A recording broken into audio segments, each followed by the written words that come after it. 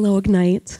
I am beyond excited to be here tonight to share with you what I've learned from being a waitress, or hello, my name is not Heidi. I'm no longer working in the food service industry, but it has been a major part of my life.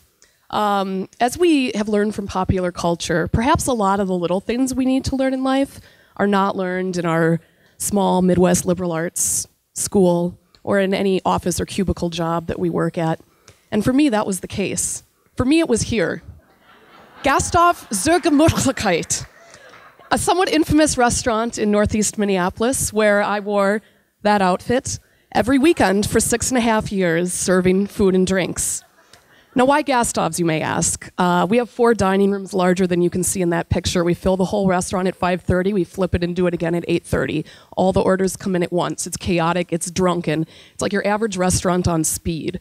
Because of this, situations, people, problems, they're all amplified.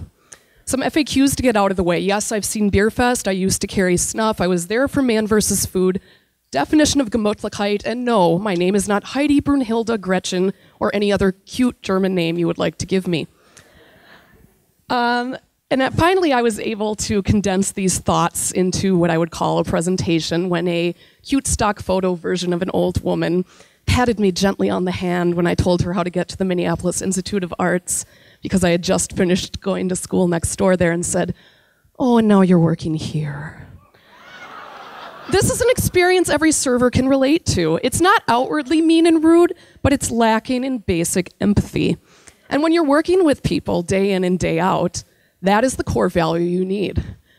So I've separated this into 3 lessons. Lesson 1, I like to call "Don't shoot the messenger." We all know this phrase. It's about not blaming the person who may be delivering you bad news. This happens in a restaurant, a customer service interaction constantly. Thanks, I'm very proud of this flowchart.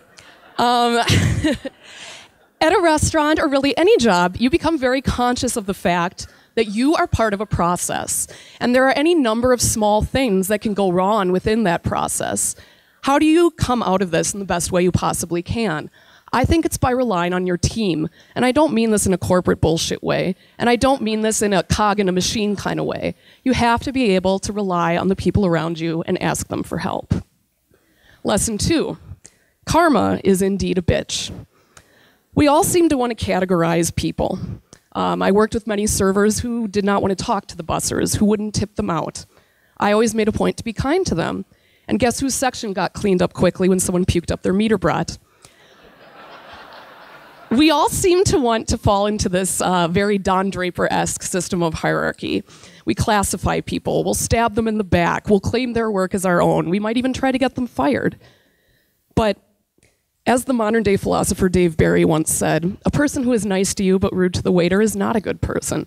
Don't be that person. What goes around comes around. You don't want to date that person. You don't want to work for that person. And lesson 3, at the end of the day, no one died. I was on the tour of a creative studio, and the creative director said, you know, sometimes I have to remind myself, it's just graphic design. There are jobs out there that are life and death, where day after day, you hold someone's life in their hands. Is waitressing one of those jobs? No. If I bring you your food 10 minutes late, are you going to die? No. Now, I'm not saying other jobs are not important or that we shouldn't all try to do our best and meet our deadlines, but I used to refer to this as Zen waitressing. I would sometimes, at the height of a rush, say to myself, you know what? I'm one person, I have 2 hands, and I have 6 tables. If someone gets their food late, they will not die. And now what I'd like to call the lightning round on 2 common problems people seem to have in restaurants. Here are a list of things that are not okay to call your server, all of which I have been called, except for the star with the racial slurs, which unfortunately every non-white server I know has been, and ways to get servers over to your table. None of these ways are considered appropriate. Again, all of these have happened to me, except for the bell, which I just witnessed, but it is very, very true. In conclusion, I would like to dedicate all of this to the amazing men and women that I had the pleasure of working with in the service industry. The journalist Studs Terkel once interviewed Americans with different jobs across the country, and the waitress he interviewed said this: "People imagine a waitress couldn't possibly think or have any other kind of aspiration. People say to me, "You're great. How come you're just a waitress?" I have to be a waitress. How else can I learn about people? How else does the world come to me? I can't go to everyone. Everyone wants to eat, everyone has hunger, and I serve them. Thank you.